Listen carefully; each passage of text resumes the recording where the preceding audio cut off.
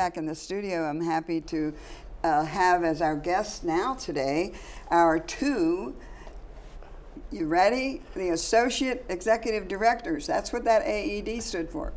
Welcome to Andrus. Yes, ma'am. And Melissa Robson. Yes, thank you. You did that well. Well, thank you.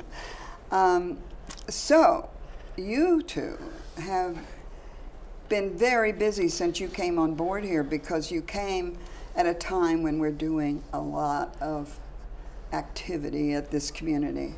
So, what can we expect from you today? Yeah, I tell you, you're absolutely right. There are a number of initiatives that we're currently working on, and then you throw that in with all the repositioning and the life cycle renovations, and it will be keeping us very, very busy. Yeah. So it's a good time to be at Green Spring. It's an exciting time to be at Green Spring, and so I'm looking forward to it all. But yeah, it's a little overwhelming at times. Think of all the experience you're gaining. That's right. That's right. Absolutely. Yeah. So. And do you feel likewise, Melissa? Absolutely, absolutely. This is a very exciting time for the residents here at Green Spring, especially this week. We start our first moves into Dogwood Commons later this week, so that's very exciting and a long-awaited opportunity for us to continue the work and the journey there. So there's just a lot of things going on, from renovations and projects that are refresh or transitions and things, but there's also the My Erickson that will be launching this year for our residents to have easier access to all the activities and the various things going on campus. Yeah, Lynn Keefe spoke of that, touched on it when I hosted her a few weeks ago. So yeah, we're looking forward to that. Yeah, our hope is that it'll make life easier here. And when do you think that'll go up for us? So the application, which is the app itself, if you will, on the various access points that you can utilize, it should be in March, late March. Okay. And then we plan to launch it with our residents in April. So it'll go live in the March timeframe. We'll have our resident trainers partner with us on using it first, so they're the first access point for us to give us feedback, and then we plan to roll it out later on in the April timeframe to everybody else. And one can access that from whichever device one wishes. So there's a variety of access points. You can a desktop, laptop, a Kindle, an iPad, and then of course a smartphone. So there's various options for accessing it. Good, good. Well, that's kind of the first major thing we're going to get. I think if I think through it, I think one of the first major things that we'll be transitioning to is Dogwood, which is happening this week, and it's about 4 to 6 week process for the various communities or neighborhoods to move. And then we'll continue to work on My Erickson with the go live of the app in March and April. And then simultaneously, all of the repositioning work and the various refreshes will be going on as well, starting sometime in the February-March timeframe as well. So lots going on this first quarter. Yeah, Melissa, you, I think someone told me, perhaps it was Lynn, that you were the kind of guru about the tech field. Am I correct, or are you as good as she is? I don't know that I'm as good in the tech field. Project management, yes. Tech field, I'm learning as I go along. I know enough to be dangerous, but that's about it. Oh, well, maybe that's what they were talking about. Anyway, so what are you focused on? You know, one of the other initiatives, you know, that is really happening in the first quarter is Welcome Home. And so we've talked about this Welcome Home process. You know, it's really a nice way to welcome new residents, you know, to the campus. We'll have a representative that, you know, may be from Resident Life, maybe from General Services, but in addition to, you know, the salesperson or the retirement counselor and, you know, member of the sales team working with a new resident coming in, they will introduce early in the process, you know, someone from Resident Life who will kind of take them to move day. And then at some point, we're now, you know, talking with the greeters, and, you know, that group of residents will then take the baton from that Resident Life person. So it's really sales to Resident Life to the Green Spring greeters so that we make sure that, you know, that transition to the community is as successful as we can possibly make it and as streamlined as we can possibly make it. So so that's, you know, one of the big initiatives that but that's we're working coming out on of now. Resident Life, isn't it? Primarily, you know, yeah. Tricia Hawkins, who's our new Resident Life Director and is wonderful, has done such a great job. She's wonderful. And she has a great, you know, strong team, and so they will spearhead most of it, but we're going to bring in, you know, folks from other departments that can also participate Having in come welcoming. when I did, Yes. I was fortunate enough to have a friend who lived here already, who moved in the week it opened, so that I didn't suffer the shock, would you say, of suddenly being in a new place with new people. And so I imagine it is a needed service. Yeah, and having that resident interaction is really the key, you know, to a successful, you know, move. But we also know there's lots of questions and lots of things to kind of navigate through. And so we just thought it would be nice to pair that person with someone from operations just to answer all those initial questions and then really make sure that, you know, that resident interaction happens, you know, within the first, you know, week or even, you know, 2 weeks of somebody moving. So, yeah. Right. Well, that's good. Yeah. Now, where did that originate from? Corporate? Well, you know, I think it is an initiative, you know, that other Erickson communities have adopted, and so, you know, through that process, you know, we now are standardizing the program across all the campuses. So, what's nice though is that Green Spring, you know, of course, will put its own personal stamp on it, and you know, we have the autonomy and the flexibility to really make the program our own. That's really important. It is really important because every community has a little different nuance. So, yeah. I don't want us to get away from time. I see you have a little list there.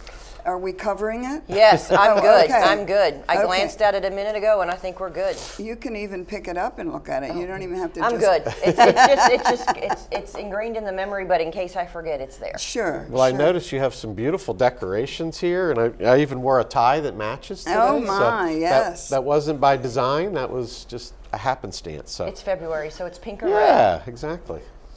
You know, when you two presented at last week's workshop or whatever that was called, I forget, but anyway, you did such a good job. The contrast between the two of you, and you know, and just now even you mentioning this there's such a contrast in the two. That's good. Yeah. I like that. I think it is. I appreciate you. Yeah. She's got the red pants, I've got the pink There tie. you go. See, it's, you know. There you go. Well, so are you feeling like this is, like, are you looking to go work at another one of the Erickson communities eventually? Yeah. Is this kind of a stepping stone job? I shouldn't probably have said that. You know, I would say to a certain extent, you know, yes, both Melissa and I don't want to, you know, speak for Melissa, but, you know, obviously I want to stay, you know, with the organization for my career. I mean, I started with Erickson. I've come back to Erickson now here at Green Spring. And so, yes, I would like to spend my whole career, you know, working with an Erickson community. And there's no better, you know, community than Green Spring. I love working with Chandra. I love working with Melissa and the team. And so, you know, I'm just coming to work every day, and I know there's a lot that needs to be done here at Green Spring. And so that's my focus. But where that takes me, you know, I don't know. Okay, So, yeah. okay. You feel like And I would say likewise, my background is nursing. Many of the residents know that I'm a registered nurse, and I've had an exceptional career path in hospital operations and acute care services, project management, leadership, those kind of things. And this to me is really an opportunity for me to round out what I would say my experience of continuum of care, to understand that, because most individuals I've engaged with have been sick or ill or needing care and services. So this is that other side for me to get some exposure to and learn. Where I go from here is probably unknown, but I think it's just a great opportunity for me to be here and to serve and to get experience in a different arena in the healthcare. Well, side of over things. time, I have seen, because I said I lived here all these years. Sure. I have seen the associates move on either to the director here or you know, it's a nice be thing. tapped by one of the other, right when we wanted them here, and now they're gone off, you know. Yeah. So we're going to keep a tight rein on the two of you. Oh, very good. Very good. Well, we certainly have enough work to do that we would like to see all of these things through ourselves and be on point for that moving forward. Consistency is important. And that's an accomplishment to makes you feel like I made a difference there, you know, to see it through. So anyway, okay, so anything else? Yeah, I mean, one other thing that I should mention is, you know, we talked about closing the cafe in Town Center on the 15th. It looks like, you know, we're still going through the permit process. I don't want to close, you know, the cafe on the 15th if it's not going to. If you don't need to. If we're not going to start work right away. It also gives us a little bit of time to get the kitchen completion. Okay. You know, done, and so, you know, I'm not going to give you a date, but it's not going to be the 15th. It could be, it's going to be, in fact, further away than that. Yeah, you know, I would even say, you know, we're probably going to go into March, but a lot more communication, you know, about that. Well, yes, and really, we need to know. I know, and so I'm trying to give you all as much information as soon as I possibly can.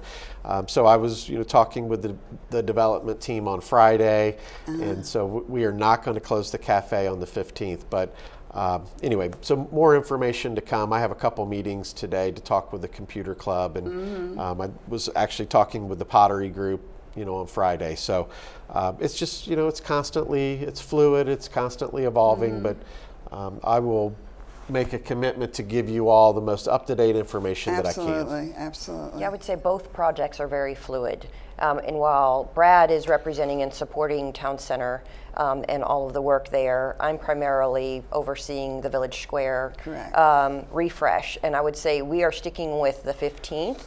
And again, just to remind everybody, we chose the 15th because that was a critical day for us to give our residents and resident committees and groups the opportunity to move their meetings, et cetera, to different locations so that we could commence the work once we finally get the permits in hand. So we needed to really choose a date in a different way, in a different fashion than, you know, Brad and the work he's doing at Town Center and closing things that are you know, the cafe and things. So we are continuing with the date of the 15th.